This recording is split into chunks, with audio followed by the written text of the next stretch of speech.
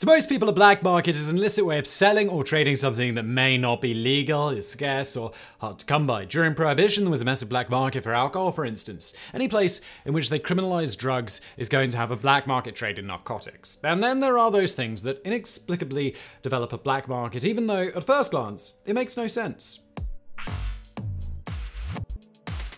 Number 10. Spam.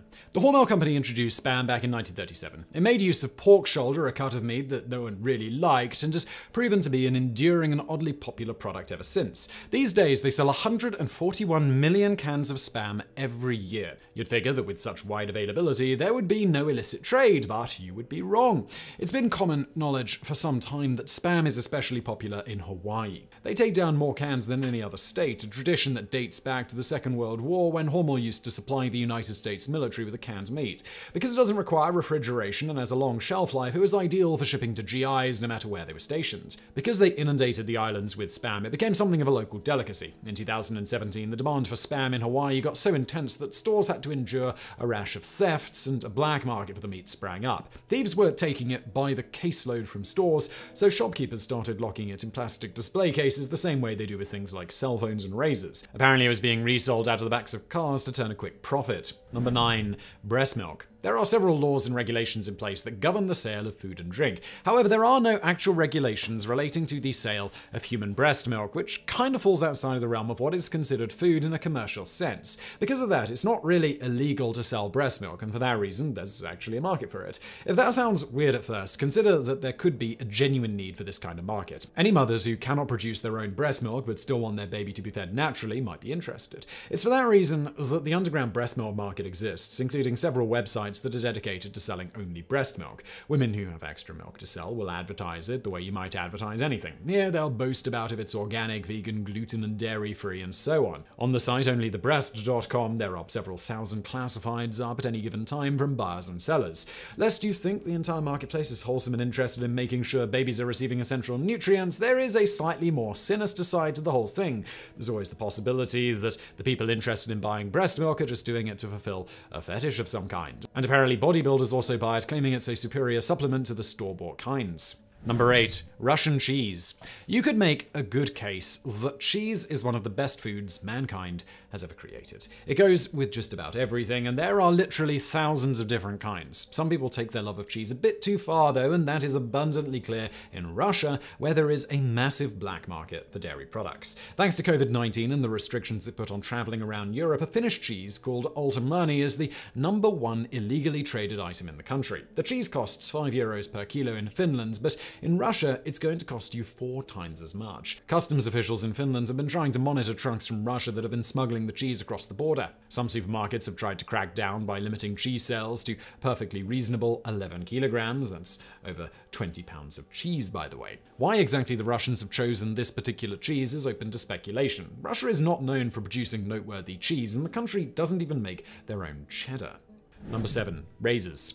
If you've ever gone to a store like Walmart to buy razors for shaving, you may have wondered why they keep them under lock and key all the time. That's because razors are relatively small and expensive for their size, which makes them a prime target for theft, so stores typically keep them secure to prevent loss. Cities around the world have had issues with thieves making off with large quantities of razors, which are very easy to hide and walk out of a store with. Over $1,000 worth of razors can easily be stashed in a fairly small bag. Reselling razors is remarkably easy because they're an always in-demand product. Further, they're not something you can easily trace, and people could sell them easily on websites like Craigslist or even eBay. Research suggests that the razor market will be worth about $22.5 billion by the year 2030, which gives you all the explanation you need for why this black market exists. Number 6. Disney guides. More often than not, when a black market exists, it's for a physical product. But there are rare occasions when a black market exists not only for a product, but a service. Black market Disney guides are one such example. If you've never been to Disney World, you may not be aware that the lines to access attractions can be atrociously long. It's not unheard of for people to wait hours to get access to a popular ride.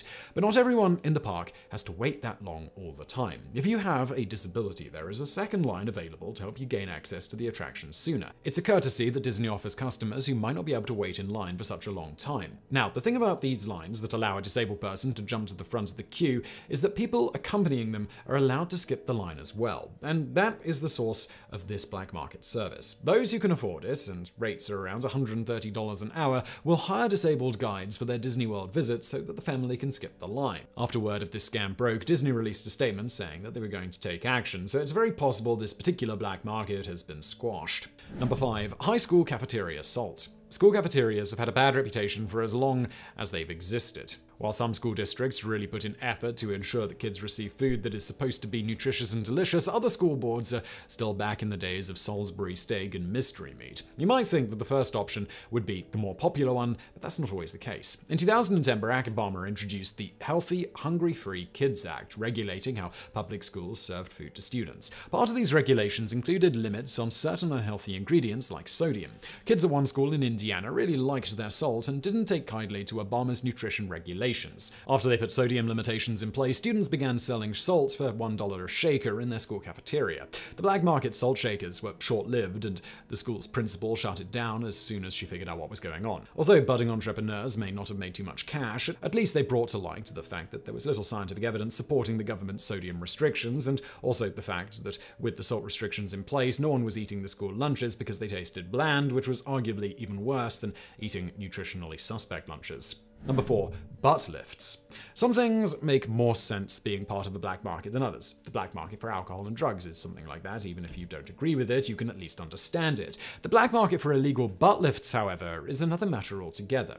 If you're not familiar, a butt lift is a plastic surgery procedure that involves removing excess skin and fat from around the buttocks and then repositioning what's left over to make your butt look more toned. That's if it's done properly by a real, licensed plastic surgeon. Black market butt lifts are done by unlicensed people, sometimes people who have no medical experience or knowledge. Victims who have experienced them are typically referred to the pseudo-doctor by a friend, and upon meeting them at their home, have had unknown substances injected into their buttocks. No prep work, no forms to fill out, just an unlabeled injection. The substance being injected into people is generally not medical-grade silicone, but silicone jelly, like the type that you'd get from a hardware store. In real plastic surgery procedures, silicone is in a sealed implant. The illegal ones inject it directly into tissue where it can harden, travel around, or even leak right back out again. More than one person has died as a result of these procedures, and many others have endured serious pain and disfigurement as a result. Number 3. Krispy Kreme. You may not have noticed, but Krispy Kreme doesn't actually advertise anywhere. The company's reputation is pretty much entirely word of mouth and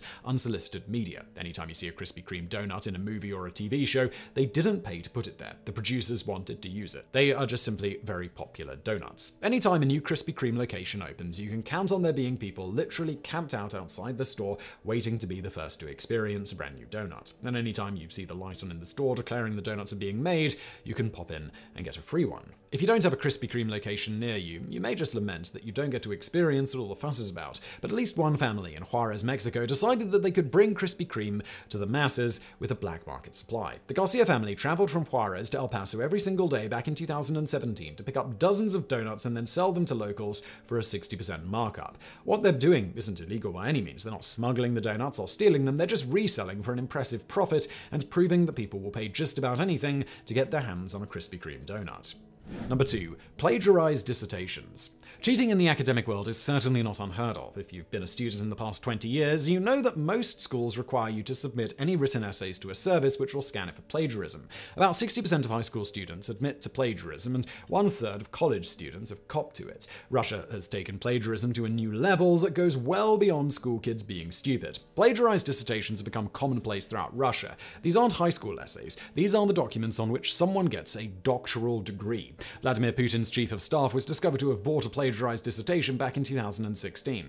They sell these dissertations on the black market, written by ghostwriters who clearly don't have a lot of integrity when it comes to original writing. They plagiarize portions of dissertations, repackage them, and then sell them to someone else who is looking to take the easy road to a degree. Obviously, the motivation for using a plagiarized dissertation is that you can parlay that into getting a doctorate, which increases your reputation and likely the salary at your future job. And in Russia, the motivation to do things honestly often isn't really there. For instance, that chief of staff didn't actually suffer any kind of repercussions when it was discovered that he had simply bought his way into a degree. He made a semi-apologetic statement on his own behalf, and then business continued as usual. Over 1,000 high-profile Russian officials were accused of the same kind of plagiarism. They range from politicians to judges to heads of universities and lawyers. A website called Dissonnet, which is run by volunteers looking to expose fraud, found 5,600 cases. Because there seemed to be no actual consequences for their actions, the plagiarists barely even try to hide their dishonesty. At least one case discovered by Dissonnet was a plagiarized dissertation on the Russian chocolate industry. The hijacked version was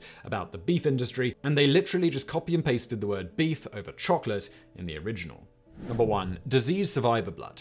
There's nothing like a pandemic to make people come up with a novel way to preserve their own health and well-being. We've already seen people resorting to trying to drink household cleaners to prevent coronavirus, but a new industry has been coming up as well. Possibly inspired by the Ebola outbreak of 2014, when those afraid of the virus were purchasing plasma from survivors of the disease, a black market for coronavirus survivor plasma has sprung up in the Middle East. Plasma has been successful in helping treat the disease, so those who have a ready supply in their own blood have been selling it for as much as $1,500 to $2,000 per liter. So I really hope you found this video interesting, and really quickly, if you like profiles on interesting and worthwhile subjects, then you should check out one of my newest channels called Explored. It's a little more serious, giving you a sharp documentary-style profile on subjects that you should probably care about, like the impending doom of cemeteries that nobody seems to be focused on at all. We cover stuff on that channel once or twice a week over there, so please follow the link in the description and check it out, and thank you for watching.